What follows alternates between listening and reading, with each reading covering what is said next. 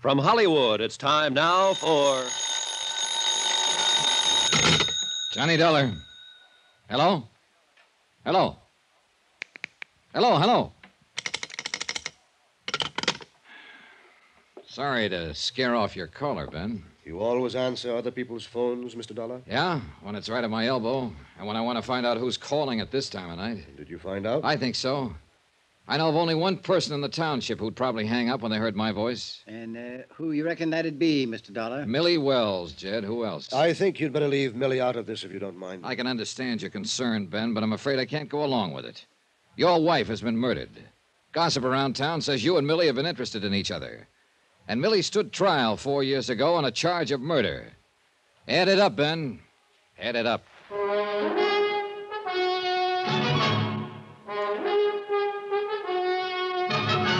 Tonight and every weekday night, Bob Bailey in the transcribed adventures of the man with the action-packed expense account, America's fabulous freelance insurance investigator. Yours truly, Johnny Dollar.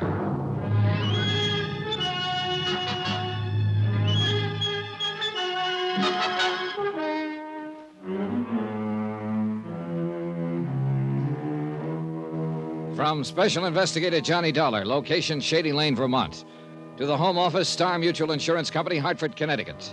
Assignment, the Shady Lane matter. Expense account continued.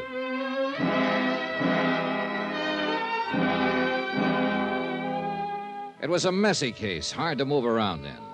A small community, and everybody in it was a neighbor or friend of everybody else.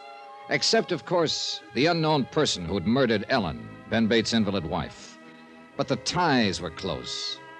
Ellen, it turned out, was the niece of Constable Jed Bramler. And Sarah Preeney, next-door neighbor, had accused Ben of carrying on with waitress Millie Wells, who was a good friend of Constable Bramler. And Sarah Preeney's husband had helped Ben out of a jam by loaning him $7,500 on a worthless farm. Yeah, it was sticky and tight and uncomfortable. Touch one domino and you moved all of them. But the key to the game, I was still convinced, was Ben Bates himself. Yeah, you're wrong, Mr. Dollar. I've known Ben here for more years than I care to think about. Murder just ain't in his nature. Mr. Bramler, I think you're just too close to this case to keep a perspective on it. I know these people, and you don't. Well, that's exactly the point. Ben is your friend. He was married to your niece, so you just can't imagine him committing a murder. It ain't in his nature. Oh, I've never seen a killer yet without at least a few friends who were certain that murder wasn't in his nature. Now listen to me, both of you. It's not a question of my nature. It's a question of fact, and the fact is a plain and simple one. I didn't kill Ellen, Mr. Dollar. A lot of things say different, Ben. And there's nothing at all between me and Millie. If Ellen had lived, I'd have never spoken to her. As it is, I've only asked her if I could see her sometime, once this thing is all settled. Well, you're together at least. That's about what she told me. We're together because it's the truth, Mr. Dollar. Or because you've already talked it over. One fault I haven't got is lying. Not even about your rifle being stolen? Oh, well, it wasn't no actual lie. When Jed here asked me if I had a squirrel gun, I said no. And like I told you, I didn't then. It had already been stolen. Suppose he'd asked you if you had a squirrel rifle. Well, I reckon I'd have had to fess up to it. Well, we'll never know, of course, for sure. But one thing is sure. After your wife was shot and killed by a gun of that same type, you still didn't report to the constable here that yours had been taken. Well, I explained it to you. How would it have looked if I'd have told him after Ellen was shot that my old squirrel gun had been stolen before? And you didn't report the theft when it happened because Ellen asked you not to. Is that the story? She thought she knew who took it. She wanted a chance to get it back without causing them trouble. And, of course, she's not here now to back you up on that. It's the truth. She was like that. Jed here, I'll tell you. Kind-hearted and tolerant with people. Yeah, she was that all right. It's a fact. If either Mrs. Preeney or Grody Hawkins took it, and they're the only ones that was here that week, then she was aiming to talk to whichever one it was and get it back without bringing the law in, only she never had the chance to. She was killed. Yeah, and that gun figures in it somehow. It's bound to. Look, we've got to find it, Mr. Bramler. Might take some doing. Then we'd better get at it. Tonight? Tonight. We got things stirred up now. Let's keep them stirred up. All right. Ben, you claim you're not guilty of this. It ain't a claim. It's a fact. Then who would you say is the most likely suspect? Ellen didn't have a single enemy in this world, as far as I know. There ain't a person in this township that had a reason to kill her.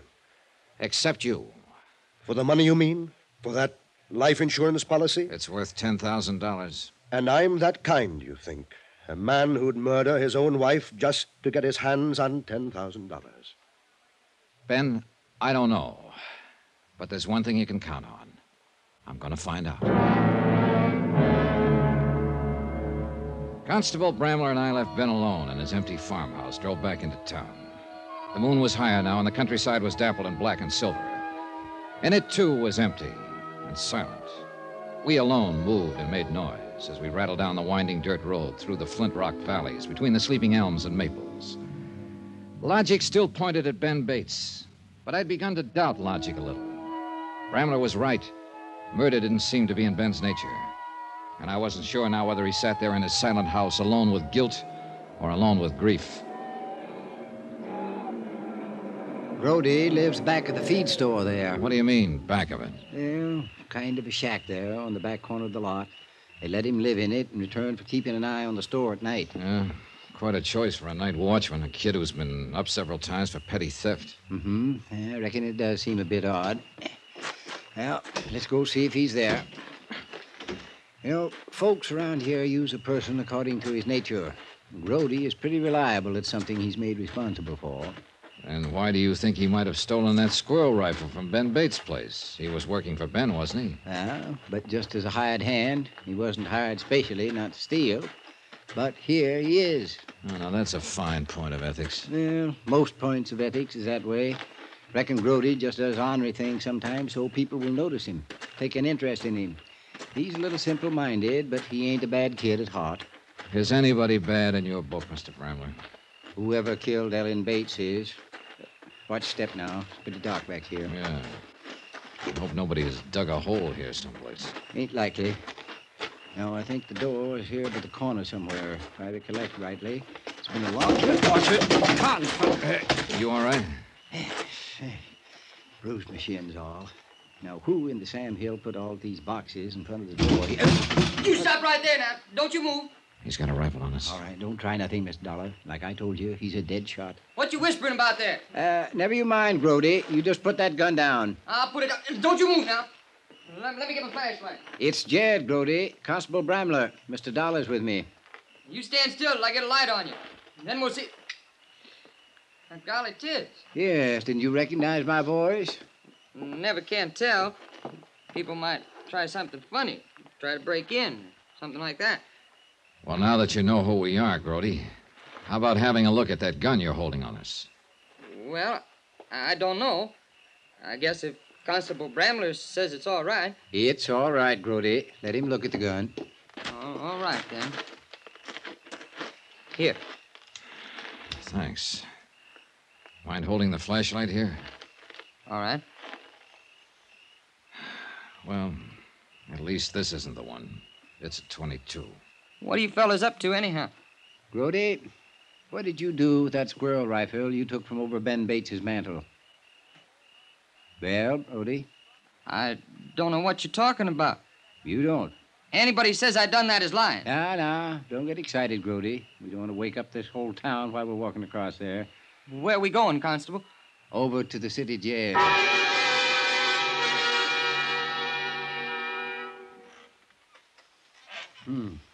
Quiet night. Not even a mockingbird singing out there.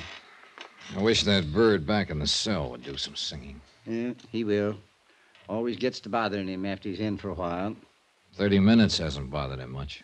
He'll talk pretty soon. Provided, of course, he has anything to talk about. I know that boy inside out. Now, whether he stole that gun or not, he's lying about something. I'm going to have to buy some oil one of these days. Doggone chair even gets on my nerves. I don't think anything gets on your nerves, Mr. Bramler. Well, the country up here has that kind of influence, I reckon. These hills are older than man. They seen a lot of things come and go. Guess they kind of quiet a person down if he stays here long enough. I doubt if this place is as quiet as it looks. I think there are things under the surface like flint rocks in a field, and sooner or later they work to the top and break off a plowshare. Yeah, happens sometimes. Isn't there anyone you can think of who might have hated her, even slightly? Mr. Dollar, if I was to say honestly who I thought was the best-liked person in this whole township, I would have to name my niece, Ellen Bates.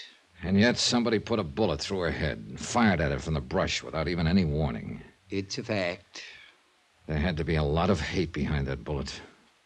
Or a lot of greed. Same old tune, eh? Ben killed her for the insurance. I keep coming back to it because nothing else makes any sense. And neither does that. He owed that mortgage to Martin Preeny, and the farm wasn't worth it. Martin wasn't pressing him for it. Maybe not. But if I tagged Ben right, he still felt the obligation, the sense of pressure. $10,000 must have looked pretty big to him. Not that big, Mr. Dollar. Then there's Millie Wells, pretty as a picture and in love with him. And an invalid wife at home. Constable? Well, our pigeon's starting to chirp. Mm-hmm. Now, let him think I ain't coming right away. He gets more anxious. Saves time in the long run. Matter of understanding his nature, huh? Something like that. Constable Brandler? What about your nature, Mr. Brandler? Always was kind to my mother. And your niece, too? Meaning? How did you and Ellen get along? Fine. Just fine. Constable! Reckon he must be ready to talk now. It's true. I was lying about it. I stole that gun, all right. But I ain't got it now. Where is it, Grody? I sold it to Mr. Martin Preeny to hang in his house. Martin Preeny. Yeah, can't figure Martin paying money for something to hang in the house. He's too tight-fisted. He gave me $4 for it about 3 weeks ago. That would be after Ellen was shot. And you took the gun the week before the murder. Are you saying that I shot Miss Bates? That gun was in your possession at the time, Grody. Oh, she was the best friend I ever had. The only one in this town that ever treated me like somebody. I wouldn't never done nothing to hurt Miss Bates. You had that gun, the same kind she was killed with. Oh, that gun ain't been fired in years. What? Well, Mr. Bates never did use it. Why, it's even got rust inside the barrel.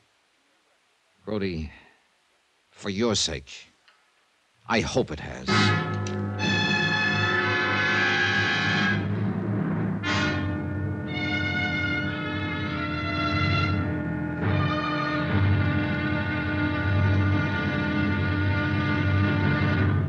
Now, here's our star to tell you about the final intriguing episode of this week's story. Tomorrow, one domino tips, the whole stack tumbles, and the last man falls with a crash. Join us, won't you? Yours truly, Johnny Dollar.